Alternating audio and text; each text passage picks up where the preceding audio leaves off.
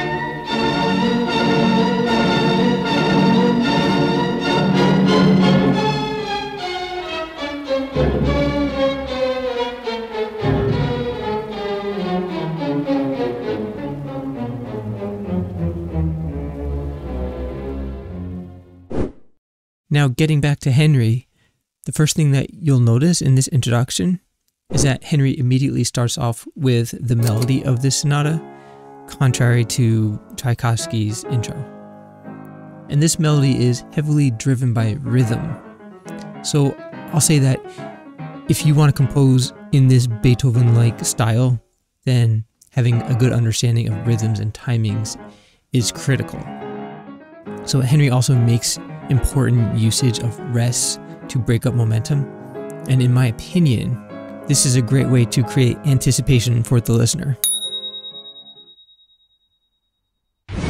However, in order to make this melody catchy, we need more than just rhythm.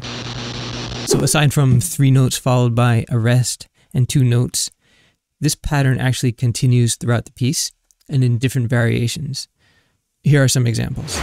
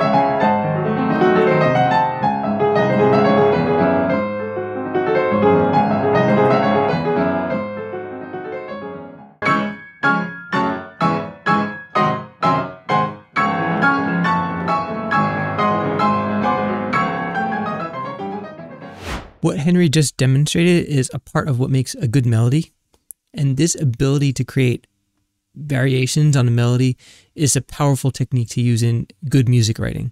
And this actually doesn't have anything to do with music theory.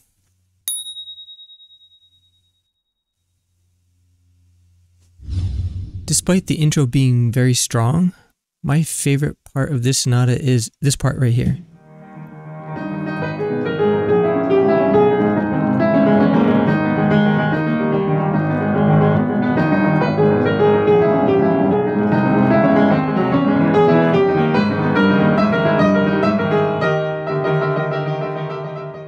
This is where we introduce the listener to the polyrhythm. It's a beautifully crafted section and it's actually very laser focused. So in terms of music theory, I say that music theory knowledge is absolutely critical here, because if you don't understand how polyrhythms work, then you just won't have the knowledge to compose something like this. So let's briefly go over this strategy. In the right hand, you can see that we have a series of standard eighth note triplets, and in the left hand, we have regular 16th notes, which is all in 4/4 time. So now let's calculate the tuplet ratio so that we can compose the rhythms correctly. You can see that for every 4 16th notes, we have 3 eighth notes. So in Music Jotter, here's how we can execute this. First, you have to make sure that you have the eighth note selected. Then all you have to do is click on the tuplet ratio dialog box, which is right here. And now focus your attention in this section, because this is where you're going to type in 3 eighth notes for every 4 16th notes. So now all of your triplets will have the correct ratio, and you can start composing with 3 notes to every 4. And this is what a polyrhythm is. So if you look really closely at the spacing, you're going to notice that not all of the notes align exactly with each other, causing some really interesting musical textures.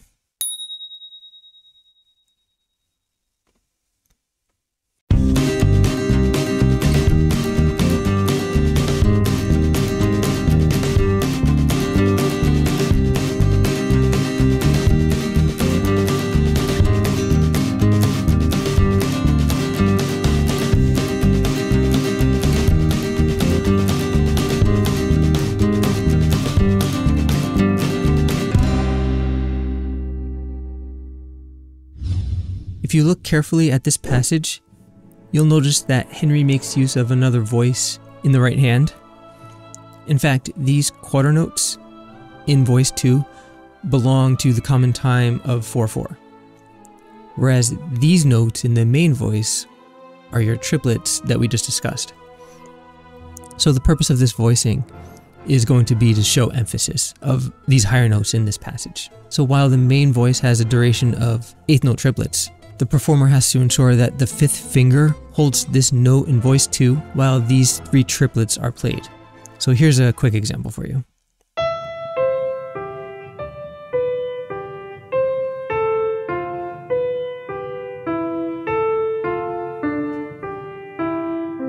As you can see, having a good musical foundation is critical when composing a work like this, because if you don't know how to utilize multiple voices to achieve this effect, then your music just won't have these details that give it more color. There's a very nice section where Henry breaks up the flow of this sonata, and I'm actually going to break up the flow of this video right now by quickly reminding you what this channel is about. Peter, cue the Christmas music. Didn't think that would actually work. Most of you watching this premiere know that Music Jotter is a new and exciting music notation software that I'm actively developing. My last short, which received thousands of views, talks about how you can custom space your notes in the software. Let's watch that together real quick. Not only can you custom space notes in the main voice like this, but each voice gets its own custom spacing rules, and you can make minor adjustments like this. And this is what I mean by Music Jotter offering a fluid feel. This easy-to-use software also has other powerful features, such as meterless music, custom beaming, polymeters, and realistic playback, which I'll demo at the end of this video. So if you're interested in supporting this technology, you can join my Buy Me a Coffee community, where you can get early access to Music Jotter for just $3 a month. But after Christmas of 2023, the prices will go up by $1, so don't miss out. But did you know that Music Jotter also dedicates videos to people who participate in this community? If you would like a chance for your music to be featured in one of my videos, be sure you like this video and to subscribe to my channel to help spread the word of Music Jotter. And all information around how to participate will be linked in the description below. But in terms of breaking up the flow in a musical composition, Henry does this by introducing almost like a fugue-like progression in the body of this sonata. So in this section, he makes use of multi-voicings, polyrhythms, triplets played against quarter notes, and triplets played against other triplets.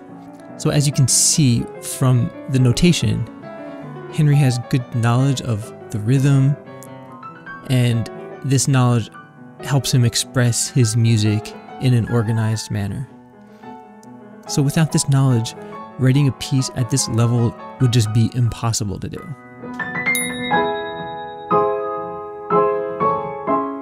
However, the decision to break up the momentum and to change the mood of the piece is a creative decision. And this type of creative writing comes from the mind, not the rulebook. Since Henry was able to break up the piece's momentum and flow, coming back to the main theme makes this a much more enjoyable piece to listen to. And the reason for this is because our ears don't become desensitized to the tune, and when we're reintroduced to the main theme, we now recognize it without being overly exposed. In a way, the sonata is loosely in the form of ABA, and this decision to create this type of form is a creative decision, and it has nothing to do with music theory. As a quick aside, I want to do a brief introduction on Beethoven's Sonata Pathétique.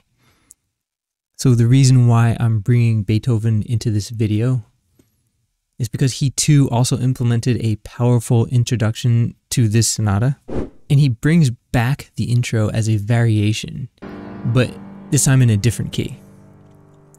So I want you to take a listen to these examples, because these examples will show you how important the creative process is when writing music. And this creative process goes well beyond music theory.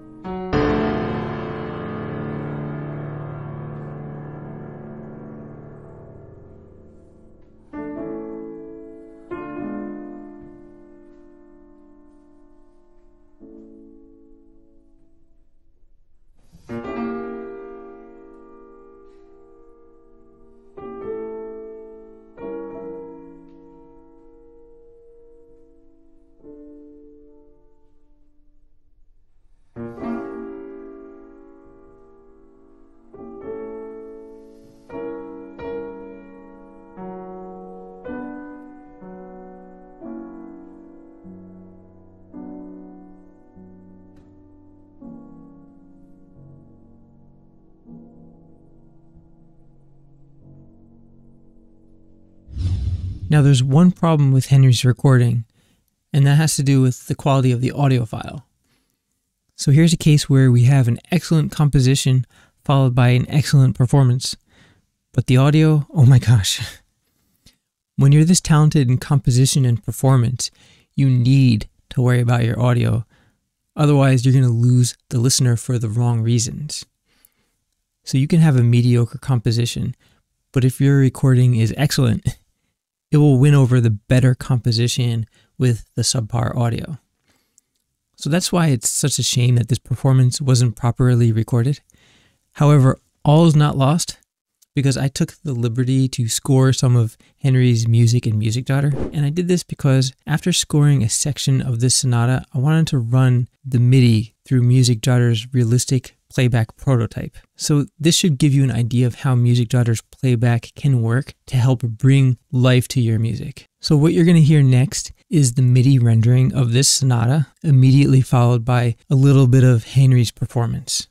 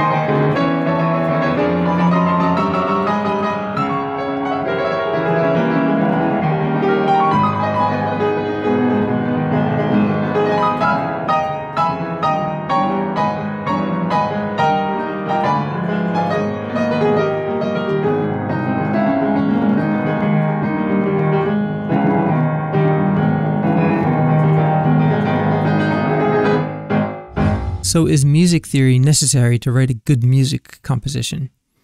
After doing an analysis of this sonata on camera for you, I have to say yes, at least if you want to write music in this style. And the reason is because if you want to write something interesting and exciting, having an understanding of rhythms, harmony, couplets, and polyrhythms is pretty much required. Also, keeping your piece in key while venturing out of key every so often is pretty much standard for this style of musical writing. So good knowledge of seamless key changing is required as well. Here's an example where Henry gets adventurous with his key changing.